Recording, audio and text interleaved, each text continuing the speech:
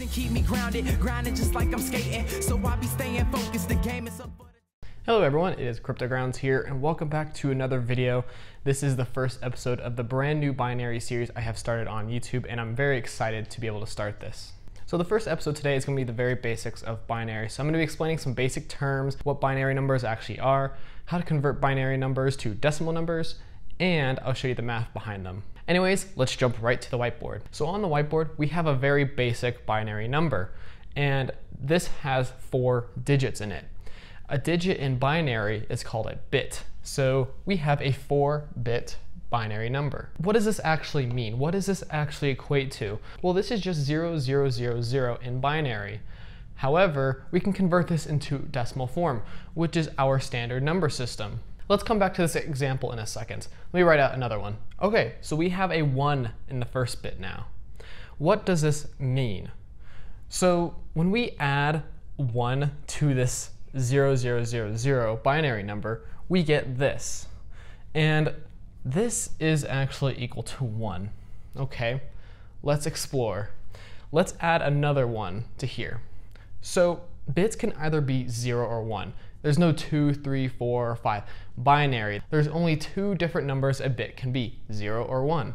So when we add 1 to this binary number here, we get this binary number. So we know that this is 2. And when we look at this, we can try to determine what each of these bits actually mean. So if this is 1, and these are all zeros except for this one, this first bit must equal to 1. For this example, if these 3 bits, the 4th, 3rd, and 1st, are all zeros, but the second one is a 1, this must equal 2. So this second bit is 2.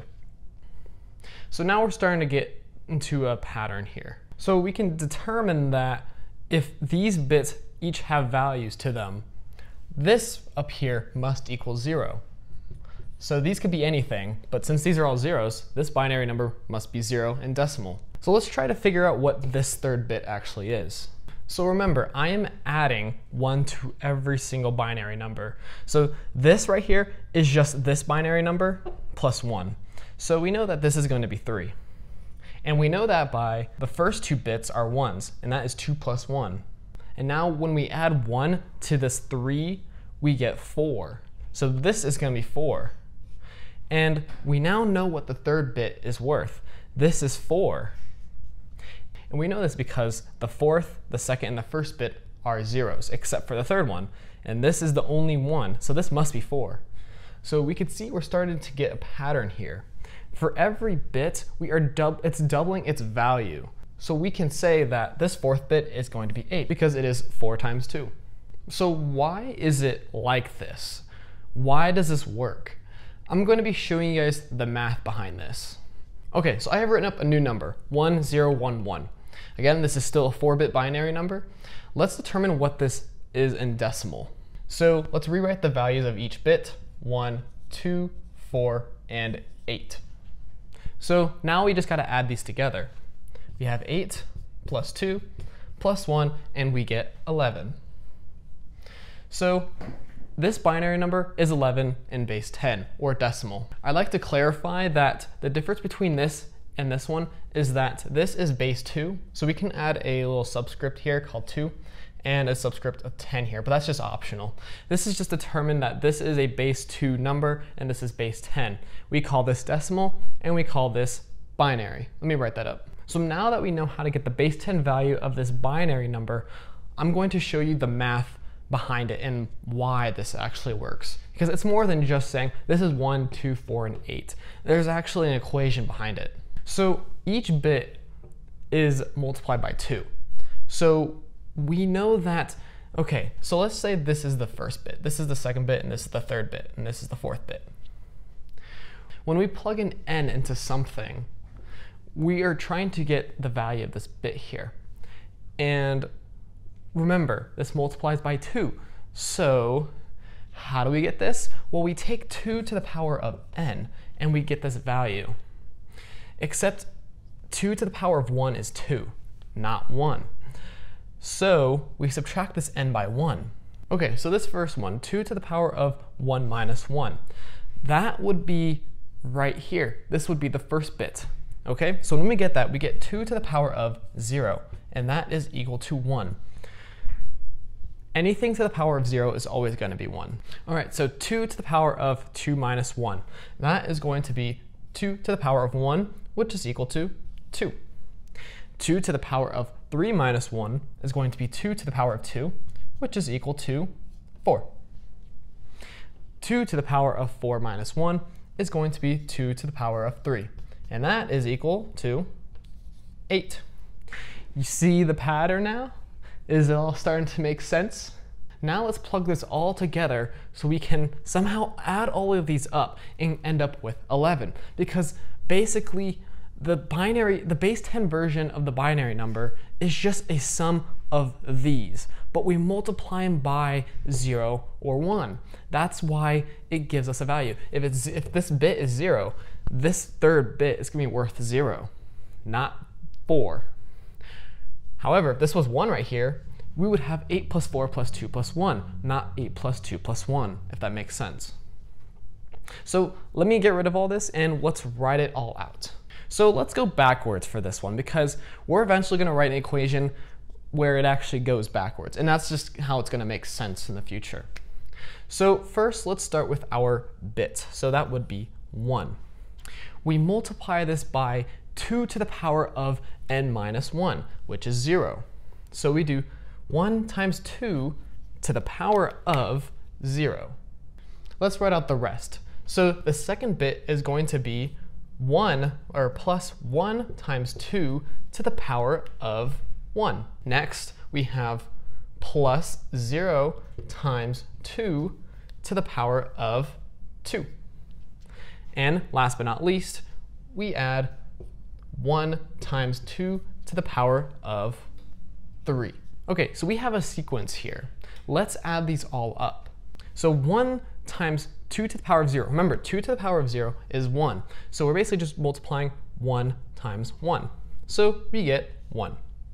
Then we add 1 times 2 to the power of 1, which is going to be 1 times 2. So we get 2. So we have a 0 here. So this is going to be 0 regardless of what this value is here. Because whenever we multiply anything by 0, we're going to get 0. So 0 times 2 to the power of 2 is going to be 0 times 4, which is 0. And last but not least, 1 times 2 to the power of 3.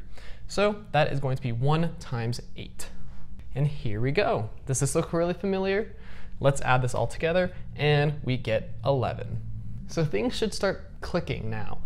Things are starting to kind of make sense on why this works. This is a lot of writing, especially when we have larger numbers. It's going to get more complex. I have a formula, so let's write that out. So it all starts with this symbol right here, and this is called the sigma. So what we're doing with this is we are making a sum of a sequence. So this is our sequence right here. So we have this little segment here. We add it to our sum equation here, and it can basically just perform this entire sequence with just a few parameters. And it saves us from having to write out a lot of stuff. So before we actually get to the parameters of this sum, let's write out this equation.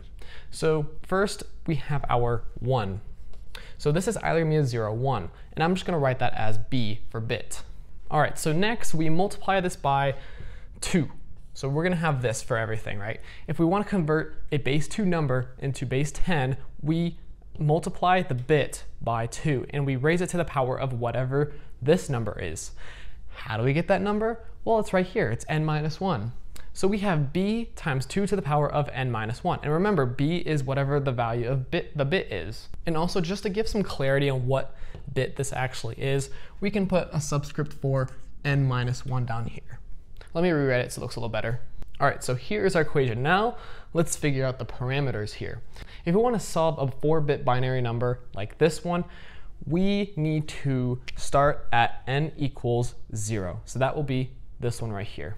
But we subtract 1 from n. So we technically start at 1, the first bit. Okay, so we have n equals 1 at the bottom. This basically just tells us that we need to start at n equals 1. And that will start right here. So when do we want to end? We want to end at n equals 4. So we just put 4 at the top. This basically tells us we are going to loop through this sequence right here, and we're going to add up everything from n equals 1 to n equals 4. So it's going to go 4 times. And so there's another way of writing this, if whatever makes more sense to you. Let me write the other one. So please note that both of these are valid. They're just shifted a little differently. The only difference between this one and this one is that we start from 0 and we end at 3. And instead of subtracting 1 from both of these ends, we just use n. Basically, these are exactly the same thing, and as you could see, they both match all of these bit numbers here. So let's rewrite this as the long form right here, just so I can show you what it actually looks like when it's in action. So this is a bit small, I apologize, but basically when we unfold this sum, we get something like this. So we have our bit number, and this will be the first bit right here. We multiply it by 2 to the power of 1 minus 1, and we go all the way down to when n is equal to 4. So this is what it looks like. It looks very similar to this, except we just don't have the actual bit values. We have an 8-bit binary number now, and I'd like to clarify that this is considered 1 byte. A byte is equal to 8 bits. So when we have 2 bytes, we have a 16-bit binary number. So before converting this into a base 10 or decimal number, let's find out what each of these values are. So we know the first 4 bits. It's 8, 4, 2, and 1. But remember, each of these multiply by 2 for every bit. So we know that this is going to be 16, the 6th one's going to be 32, 64, and the 8th bit is going to be 128. So we can now finally plug this all together, and I'm not going to do it like we did before. I'm just going to do the basic quick shortcut method. So we have 64 plus 8 plus 4 plus 1. And when we add all of this together, we get 72 plus 5, and that is 77. So this binary number is 77 in base 10. So now let's do a situation where they're all 1. When we add all of these together, we have 128, 64, 32, 16, and so on. When we add all of these together, we get the value of 255. So note that the max value for this specific type, and I'll explain later, this specific type of binary number, the max value of this is going to be 255, and that is when all of these are 1s. So what I mean by type is that we can treat this binary number in 2 different ways. We can treat it as a negative number or a positive number. We are treating this as a positive number, and I'll explain that more in the next episode, so stay tuned for that. So before we start wrapping up, I'd like to show you guys some basic addition. So we have 0011 plus 0101. This first binary number in base 10 is going to be 3. The second one is going to be 4 plus 1, so this is going to be 5. So when we add these together, we should get the value of 8. So let's do some addition. So we need 1 plus 1, these two cancel out, so this becomes 0, and we carry over the 1. So when we do 1 plus 1, we get 0 as well, and we carry over the 1. 1 plus 1 again, this is 0, and we carry the 1 to the last bit, and 1 plus all these zeros is going to be 1. So remember, this is 8, 4, 2, 1. So this is indeed 8. That's correct. Remember when I said earlier that we can treat this binary number in 2 different ways? Well, I didn't really specify too much for a reason. I made this 4th bit a 1. I'm going to treat this binary number as a negative value. So this is actually going to be negative 4. So we have all of these right here, which is 4, and then we have our negative number. This is our sign bit. So when we add these together, we should get negative 1. However, there's a problem here. We don't, and let me show you why. So let's add these together. So we have 1 plus 0, that is 1, 1, 1, and 1. So this would be all 1s. However, this is a negative 1. This is actually negative. We have 4, 2, 1. This is actually negative 7. And last time I checked, negative 7 actually is equal to negative 1, right? So we have an issue here. And we go over this in episode 2 and 3. We have to convert this binary number. Well, fundamentally, we have to convert this binary number into something else. And we will get into that in the next 2 episodes. If you enjoyed this episode of Learn Binary, make sure you leave a like, subscribe if you want to see more content like this, and if you want to be notified for whenever I upload videos, hit that bell and turn on all notifications. If you want to support the channel, check out the Patreon link in the description below. And I just want to say thank you guys very much for watching this, and I really hope you guys learned something from this. It was really fun making this video, and I really enjoy talking about this kind of stuff. I will see you guys in episode 2, which will be on signed and unsigned binary numbers. I hope you guys all have a great rest of your day or night, and I can't wait to see you guys in episode 2.